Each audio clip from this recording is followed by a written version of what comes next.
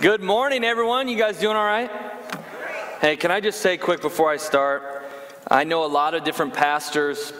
I'm connected with a lot of different churches, know a lot of different people that go to different churches, and I can honestly say that our leadership here between Pastor Jeff and Pastor Weaver has been so incredible through this time.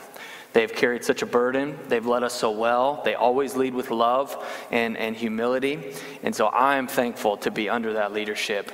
I would not want to be anywhere else right now or at any other church because we have the best leadership. Do you guys agree with that? Can we give them a hand? We love you guys. You lead so well. So you got me this morning. For anyone watching online, we're glad to have you this morning. Mass service. My people, we love you. We are continuing this morning in our Romans series, still in chapter 1. If you were here last week, Pastor Jeff shared an awesome message on the first half of chapter 1. And I get the task and drew the short straw to do the second half of chapter 1. If you can recall the second half of chapter 1, it's a little bit of doom and gloom. So I'm going to do my best to throw it back and give you all the fire and brimstone I can this morning. Are you guys ready for it? I got no fire and brimstone in me, but I'm going to try. So being a youth pastor is super fun, and I love it. And some things that I love most is when I give certain sermon illustrations, when I get to speak or just talking with students. It's really crazy to me that, one, we have students in our ministry right now that were born after 2000. Isn't that crazy? Makes you feel old, doesn't it? But we have students that would, I like to talk about, back in the old days when I just had a phone that flipped open and had a keyboard. That was like the coolest thing. It didn't have internet. Literally all I could do on it was call or text. Like, we didn't have smartphones. We didn't have apps.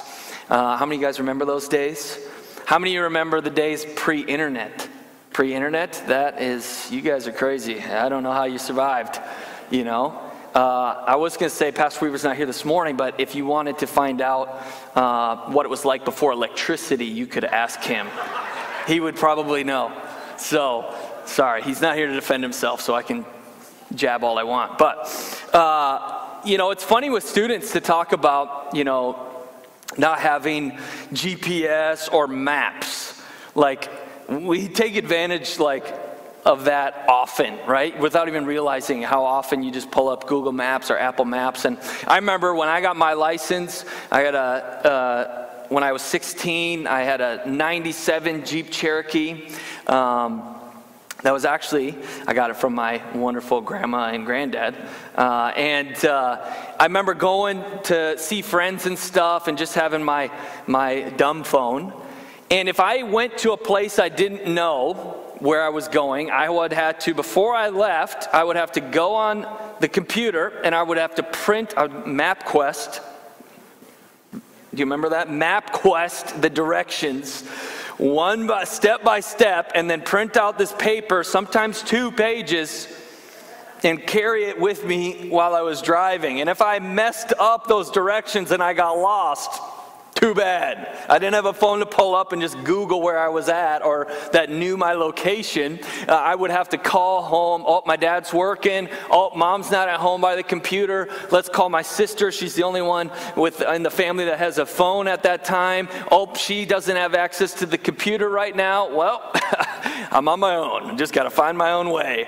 And that happened to me so many times, and it's just funny. Students, they can't even grasp that. They're like, what? It's like mind-blowing to them. How did we survive without internet? How did we survive with that? But, I was thinking while preparing this message, and God really laid on my heart, as we'll see kind of a theme of Romans, especially where we're going this morning, is that when you go to search a destination, you want to go somewhere on a road trip, you put in the destination, right? And now our phones automatically plug in our location. But you would have to plug in 2 locations in order to get proper directions, right? Where you're going and where you're at. If you're at the mall or the Mall of America or an airport or something, you look for the big old "you are here," right? You have to find that in order to get to where you're going. And it's really important, the destination, but I would say it is equally important to know your location. Because if you don't know where you are, you cannot accurately know where you're going or how to get there, right? And so I think spiritually in our faith and who we are as Christians, in order to know where you're going, you need to know where you are at. You need to have a humble and accurate and honest assessment of where am I so I need to know and figure out where I am going. And we're going to do that this morning. I want to take an honest look of where we are at this morning. And that's really the flow of Romans. The flow of Romans is in a description. Paul tells us where we're at. He tells us where we need to go. And then he tells us how Jesus got us there. And so we're going to go through that this morning, starting in Romans chapter 1, verse 18. Bear with me, this is a lot of verses. But God shows his anger from heaven against all sinful, wicked people who suppress the truth by their wickedness. They know the truth about God because he has made it obvious to them. For ever since the world was created, people have seen the earth and sky. Through everything God had made, they can clearly see his invisible qualities, his eternal power and divine nature. So they have no excuse for not knowing God. Yes, they knew God, but they wouldn't worship him as God or even give him thanks. And they began to think up foolish ideas of what God was like. As a result, their minds became dark and confused. Claiming to be wise, they instead became utter fools. And instead of worshiping the glorious, ever-living God, they worshiped idols made to look like mere people, birds, animals, and reptiles. So God abandoned them. God gave them up to do whatever shameful things their hearts desired. That's a heartbreaking verse. God abandoned them to do whatever the shameful things their hearts desired. As a result, they did vile and degrading things with each other's bodies. They traded the truth about God for a lie. So they worshiped and served things God created instead of the Creator himself, who is worthy of eternal praise. Amen. That is why God abandoned them to their shameful desires. Even the women turned against the natural way to have sex and instead indulged in sex with each other. And the men, instead of having normal sexual relations with women, burned with lust for each other.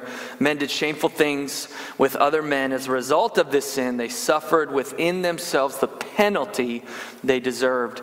Since they thought it foolish to acknowledge God, he abandoned them to their foolish thinking and let them do things that should never be done. Their lives became full of every kind of wickedness, greed, sin, hate, envy, murder, quarreling, deception, malicious behavior, and gossip. They're backstabbers, haters of God, insolent, proud, and boastful. They invent new ways of sinning and they disobey their parents. They refuse to understand, they break their promises, are heartless, and have no mercy. They know God's justice requires that those who do these things deserve to die, yet they do them anyway. Worse yet, they encourage others to do them too. All right, have a good lunch. Go watch some football. Hopefully you feel inspired after reading that. It's not a very fun section to read, but it is necessary. Because when Paul says they in here, he's including us. He's including all of humanity is included in that. He further says later that we are all sinful and wicked people. In Romans 3:23, Paul says, for all have sinned, and we all fall short of God's glorious standard. We're all sinners. We all fall into that category. That is where we are at this morning. That is a spiritual, you are here. That is who we are. And it's not fun to read, like I said, but it needs to be an honest assessment. The Greek word for sin, and often used for sin, is hamartia. And it comes from an ancient word that means to miss the mark. To miss the mark. That word actually was an archery term. And so back in those days, when an archer would get up for the games, he would draw back, and if he had a bullseye, he had a target that he had to hit, he had a mark that he was aiming for, and it was a term referred to, I missed it completely. I completely missed the target. I missed the mark. I had a specific goal, and I missed it. I did what I wasn't supposed to do or wasn't what was intended. See, sin isn't just making a mistake. It's not just making a bad decision. It's not just disobedience from God, but sin is missing the whole point of human life. Sin is missing what God intended. It's missing his purpose and not living up to his glorious standard. God created the universe and everything in it, and he called it good. He created perfect systems of nature. His relationship with humanity was perfect. What he saw in his creation was good. And we had a perfect relationship with God. But God loved us so much, and he still does, that he didn't create us as robots. He said, I will give you the choice to love me and obey me, because true love can't be forced. So Adam and Eve had the choice, and they chose wrong. He had perfect plans, intentions, and a life set up for us, and that was his way and his mark. But humans chose another way. We chose our own way, and we missed it. And our way, our missing of the mark, it has consequences. It causes pain. It causes hurt. See, think about it. Guilt and shame didn't enter the picture until we started choosing our own way. Guilt and shame are not from God. They are consequences of our own way. And if you really look at sin and what it is, and look at God, he isn't some jealous dictator that is controlling and self-conscious and needy that just sits on his throne. He doesn't want us to obey him because he needs it. It's because we need it. His way is not for him, it's for us. His way is not for him, it is for us and our benefit. All the promises, all the commands, all the law in the Bible isn't for him. It's not to just satisfy some hunger to control you. It truly is for you and your benefit, not for God. He wants you to love him. He wants you to follow him. Why? Because it's the best way. It's the way with the least consequences. He isn't trying to limit your life or keep you from things. He's trying to protect you. And if anything he's going to keep you from, it'll be from consequence or cost or penalty. Romans 6:23 says, for the wages of sin is death, but the free gift of God is eternal life through Christ Jesus our Lord. The wages, the cost, the price, the consequences, the penalty is death. Missing the mark that God has leads us to death. It leads to spiritual death because we can't live without Jesus. It leads us to spiritual, eternal death, the separation from God. But also it causes death in this life as well. It leads to death to joy, peace, purpose, death to strength and hope, death to the blessings that God has and the plans. It could cause death in even more physical things. It could cause death in relationships, death to opportunities, to jobs, to health. Sin has a cost. A cost. And it hurts people. Those consequences, that cost, it hurts us and it hurts people. When we sin, somebody gets hurt. And it leads us away from God. And I know that God hates sin because it hurts his people. God truly hates sin because it hurts his sons and daughters and it separates us from him. He loves us so much, and sin causes a rift. And that's why he wants us to love and obey him. But why would God set up this system where we can't even get close to it? We'll always miss the mark. We're sinful. We couldn't be perfect. We can't hit the bullseye. We can't even hit the target. Why would he put a death penalty on sin? Why does it have to be that harsh? It's a great question. It's not because of a system God put in place. It truly is, it's rather because of who he is. And once we truly understand who God is, we get to understand the standard that he has. What do I mean by that? God is holy. Turn to your neighbor and say, God is holy. Come on, people. Wake up for me. God is holy. He is holy. To be holy means to be distinct, to be separate, in a class by oneself, so high above everyone else. The actual word holy, the ancient word means separate. Separate. It means to cut as well. That's where we get our phrase, a cut above the rest. Holy. Perhaps even more accurate to call God would be a cut above us. Just so much greater, so much better.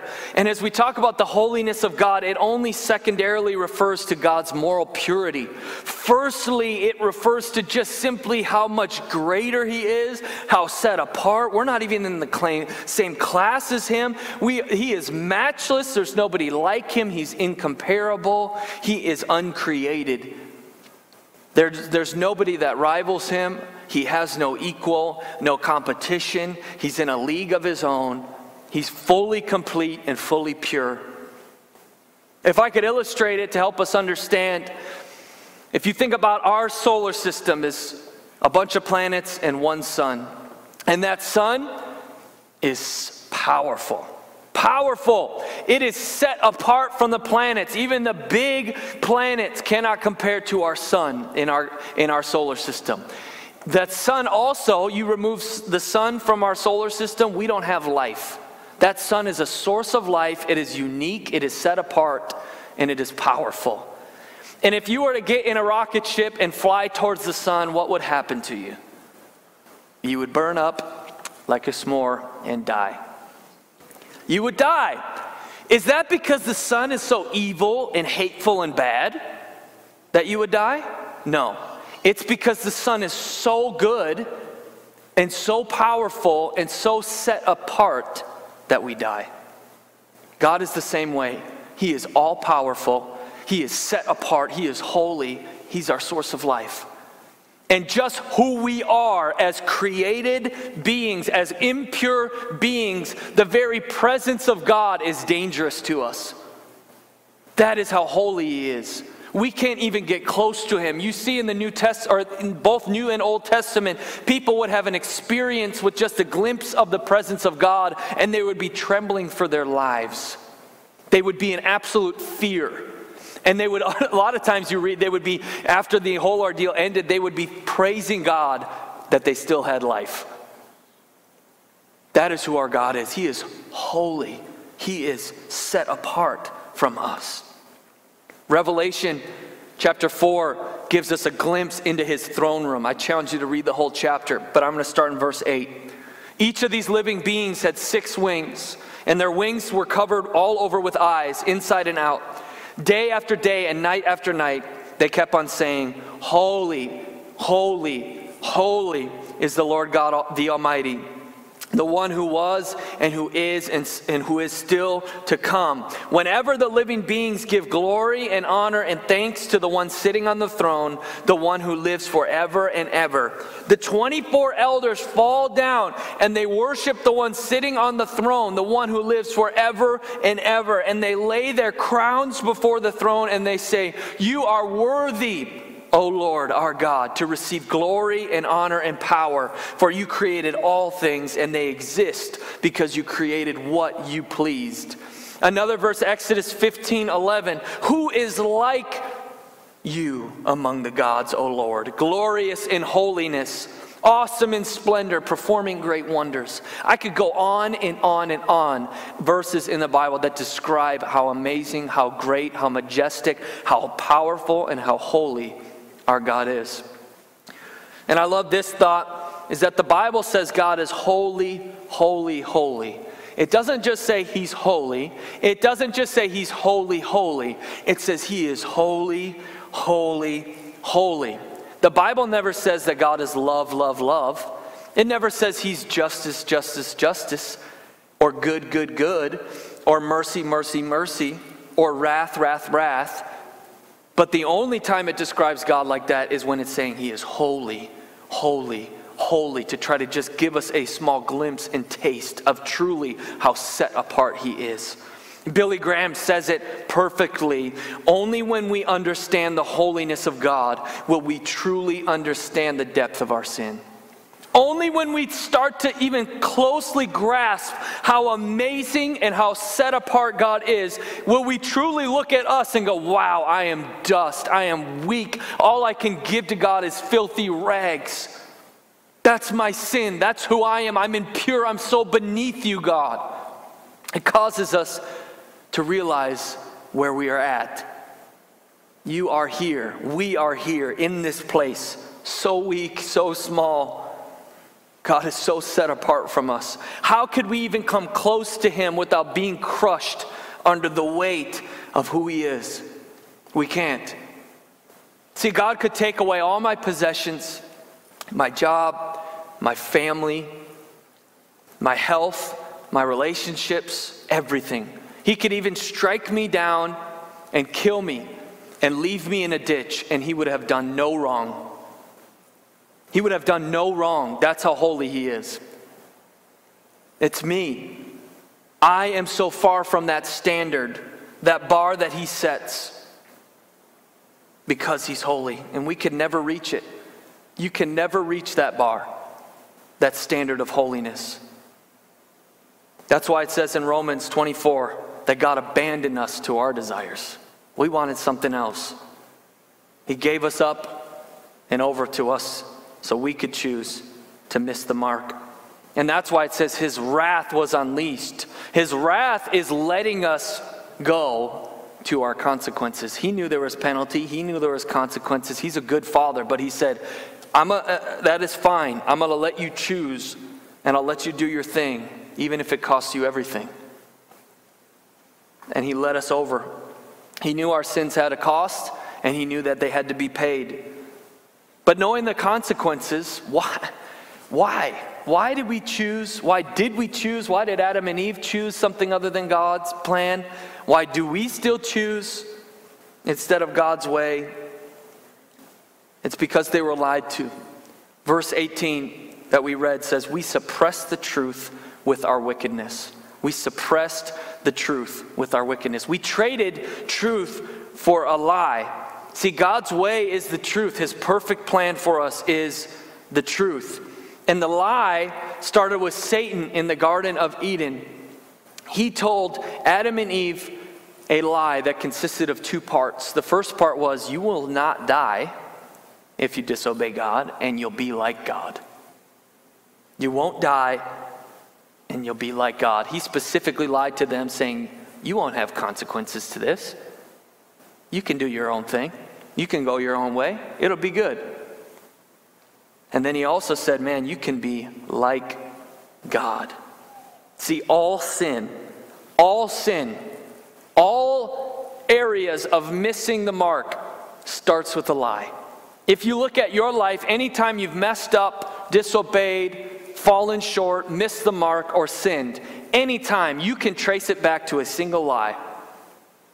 And it usually has something to do with there's no consequences, it's all good, and you can be your own God.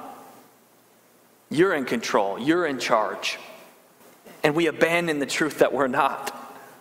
Think of every sin, even listed here that Paul says, even going against God's natural design with homosexuality starts with a lie. Wickedness, greed, hate, envy, murder, deception, malicious behavior, gossip, being proud, boastful, insolent, disobeying your parents, refusing to understand, breaking your promises, having no mercy.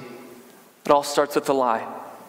Everything can be traced back to a lie. And Adam and Eve believed that lie, that it'd be all good and that they will be like God.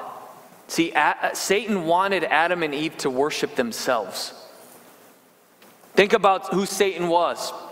His name was Lucifer. He was pretty high up in heaven with God. He was in charge of worship. And what did he do? He started saying, I don't think God deserves the worship. I think I do. I want to start worshiping myself. I want to be like God. Satan's been saying this from the beginning. That got him kicked out of heaven. got a third of the angels kicked out with him that wanted to follow suit. And he's still trying to get us to do the same thing, to worship ourselves instead of God. And Satan lies to get us to worship things other than God. Worship idols, worship creation instead of the Creator, and to worship ourselves. Verses 21 through 23 say that we didn't worship God, instead we worshiped His creation. You're His creation. We worshiped ourselves and other things that God created. Because worship it's not just singing. Worship is giving authority to something. Worship is putting something above yourself, serving that thing, following something. We were created from the start to worship. So you are always worshiping something. And you get to choose. Will you believe the lie and worship yourself? Or go in God's way and worship Him? See, truly we are most like Satan when we are worshiping ourselves rather than God. That's when we're most like Satan. Because that's who he is. You're always putting something first in your life. Always serving something or giving authority away. Bad things or good things. What you put first in your life is what you worship. What you give the most time to, money to, emotion, effort, focus on. That's what you are worshiping. What are you worshiping this morning? Who are you worshiping this morning? We try to be like the God of our own lives. And that doesn't work. We're not in charge. And that's not something that's taught or learned. Just ask a 2-year-old or a 3-year-old. We always want to be in charge. We always want to be in charge. We always want to be like God. See, I've talked to many people that have a really hard time with Christianity. They love the fact that God's a provider. They love the fact that God is the blesser, that He's got great plans, that I can do all things through Christ who gives me strength. They love that. They love that Jesus died and saved them from their sins. But they have a really hard time with Jesus as their Lord. Jesus as their King. Jesus as in charge. And I think people want to accept Jesus as their Savior, but not their Lord. They love the thought of a Savior, but not a master. Not a king. And I think this causes many people to want to be saved from their sins, or not want to be saved from their sins. They just want to be saved from the penalty of their sins. And I don't want that to ever be me. I don't want ever to get to the place where I still want to be in charge, but I'm just afraid of the cost. I'm just afraid of the penalty. God, would you just take care of that, but I'm going to still do my own thing. That's not what God's calling us to do. That's not worship. My mom used to say to me all the time, you're not sorry, you're just sorry you got caught. I think God says that to me a lot. You're not actually sorry you chose that. You wanted to choose it. You wanted to be in charge. You're just sorry because you got caught. You're sorry because the consequences are coming. You know what I mean? I don't want to be like that as a follower of Jesus. Because being in charge is costly. Worship team, would you come at this time? It's costly because somebody has to pay it. There's a separation there between us and God. There are many people, sadly, that don't think hell is a real place. It is a very real place. Unfortunately, a lot of Christians don't even believe hell is a real place because they don't want to focus on it. But there also is many people that think hell was created for you and for me if we disobey God. Hell was not created for you. Hell was not created for me. It was created for Satan and his demons. It was a place that God said, all right, you want to do that? Here you go. It's not intended for us. Hell is not intended for you. God doesn't want you to go there.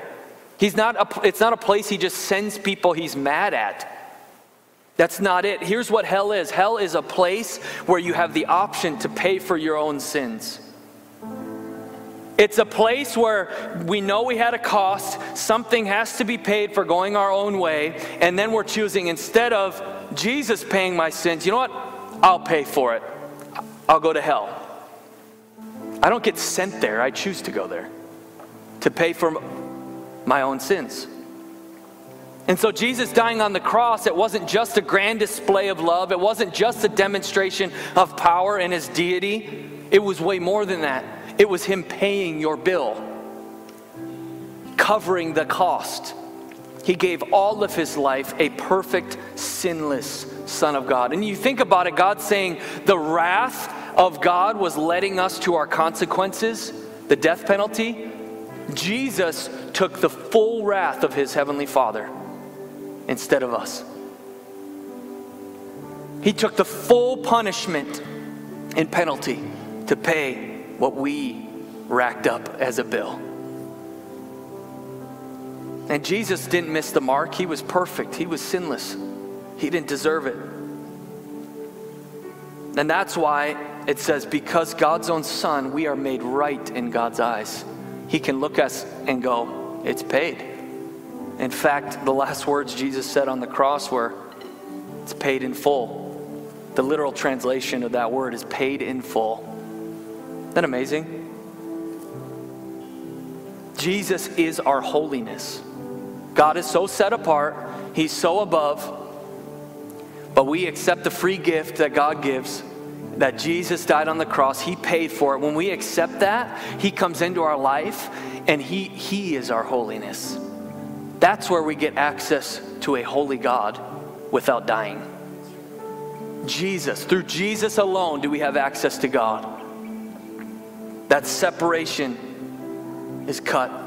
The bridge is made. In 2 Corinthians 5:21, for God made Christ, who never sinned, to be the offering for our sin, so that we could be made right with God through Christ. Let me ask you this morning, do you want to pay your own bill, or do you want to have it paid for you? If you were in a restaurant, it would be a no-brainer.